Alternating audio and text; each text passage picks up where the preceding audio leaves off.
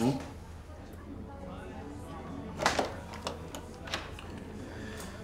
I'm not leaving, so you might as well just let me in.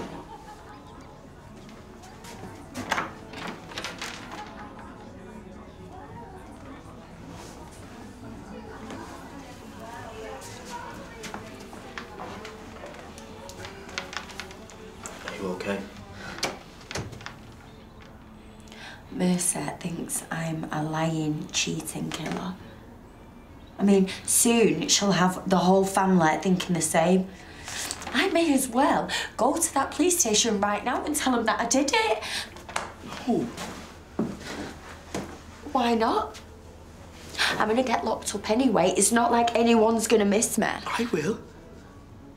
Look, you are a grown man now. You're married. You've not needed me for a long time. That's not true. I need you now. Look, I know you're trying to make me feel better. I found a lump. You know, down there. I didn't want to tell you. Because I didn't want to worry you. Especially with the police on your back. Oh, Prince. They had to get rid of one of them. And today I found out it was cancer.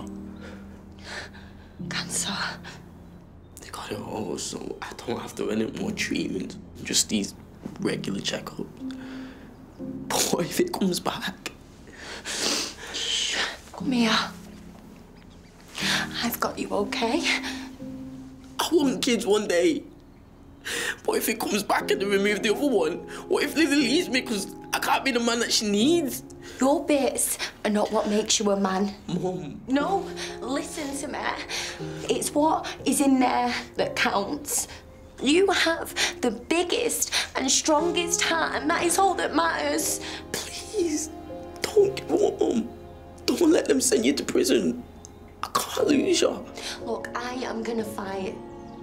I promise I will not let them take me away from you. Come here. My brave boy. It's Mercedes McQueen. It's about a statement that I made against Goldie McQueen. I lied.